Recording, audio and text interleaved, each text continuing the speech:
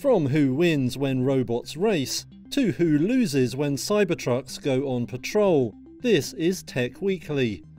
The World Humanoid Robot Games came to a close in Beijing after 3 days of events. 280 teams from 16 countries competed in everything from table tennis to track and field. Organisers said the games provided valuable data on developing robots for practical applications like factory work. Nvidia is developing a new AI chip for China, according to Reuters sources. It will reportedly be more powerful than the H20 model it's currently allowed to sell there. The sources say first samples could get to clients next month, but they warn that US approval isn't assured, with Washington worried about giving China access to cutting-edge tech. AI firm Perplexity has made a $34.5 billion bid to buy Alphabet's Chrome browser. That's a sum far in excess of the startup's own valuation.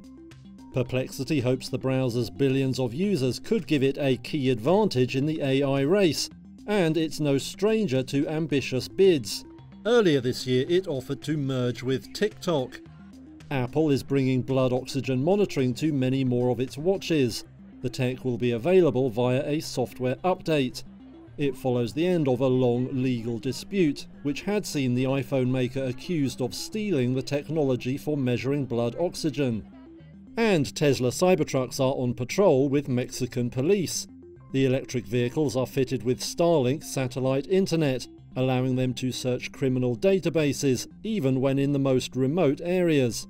They're also equipped with scanners to identify stolen vehicles, and can connect with the government's video surveillance system.